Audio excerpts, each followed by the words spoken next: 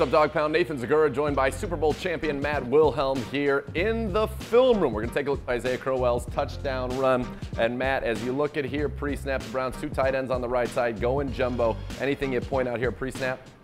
Oh, absolutely. I just think as you look at the front and you have to count the box, 1, 2, 3, 4, 5, 6, 7, 8-man box. But again, the Cleveland Browns wanting to run the football. They have it matched very well. And actually, by having the two wings together, we're actually adding more numbers because you get the center as a half a man, 1, 2, 3, 4, and the Crow is the runner. So we have good numbers. Mitchell Schwartz, the key to this play. He's right here. As you see here, 70 is shaded on the outside of Mitchell Schwartz. But what Mitchell does so well is right on the snap, he gets off on the ball, and he overtakes that man.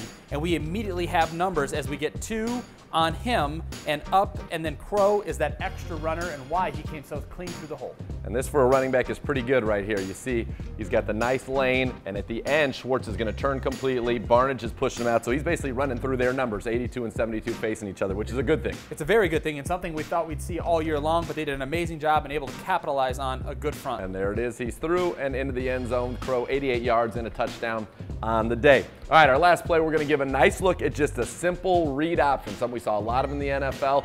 From pre-snap standpoint, what is Johnny thinking here in this read option? Johnny's thinking right now, he knows that it's going to be a give or a keep for him, and his sole possession for him in his role is to read Frank Zombo, number 51 here at the bottom, because he has contain of the play. All right, so you'll watch this. Austin Pastor is going to pull around, so they've got, if they gave it to Crow, it's going to be a run out to the right side. Johnny's going to read 51, so keep an eye on 51 as Johnny Manziel starts to tuck that ball in there. So that's the point. So what's he seeing? What's he seeing right now? He's seeing Frank Zombo collapse because he's seeing the transfer of the football in Isaiah Crowell's belly, and Zombo wants to make that play right here. He's thinking, I'm going to make a tackle for a loss and make a big play.